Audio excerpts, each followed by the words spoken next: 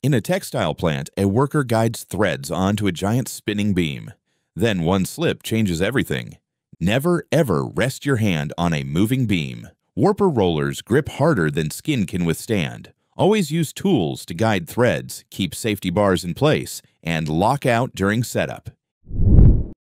In a marble workshop loading bay, a crew lifts a stone slab onto a truck. When it suddenly tips over, never hand carry oversized slabs. Use cranes with clamps or vacuum lifters. Keep slabs on A-frames and clear the crush zone.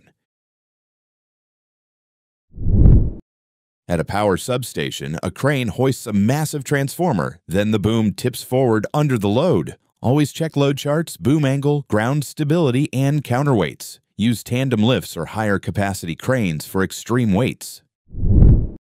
At a construction site, a worker climbs an excavator to fix hydraulics. Seconds later, the boom comes crashing down. Never service hydraulics under pressure. De-energize, lock out, and block booms before repairs.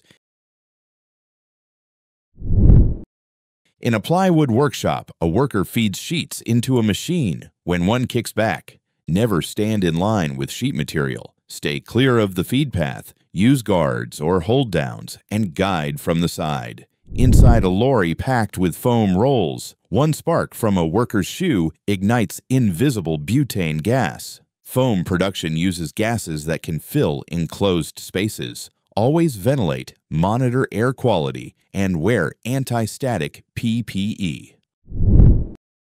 On a rainy day at a construction site, scaffolders rolled their frames straight into overhead power 7 kilovolt lines. Never ever move scaffolding without dismantling it first. Always deconstruct and rebuild scaffolds when relocating, no matter how small the move seems.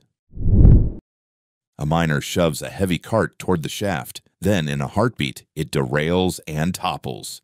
Carts must be winched across unprotected shafts, not pushed by hand. Wheel chocks and rail stops are mandatory. Don't forget to share what you learned today in the comments. Your insight could save a life. Take care.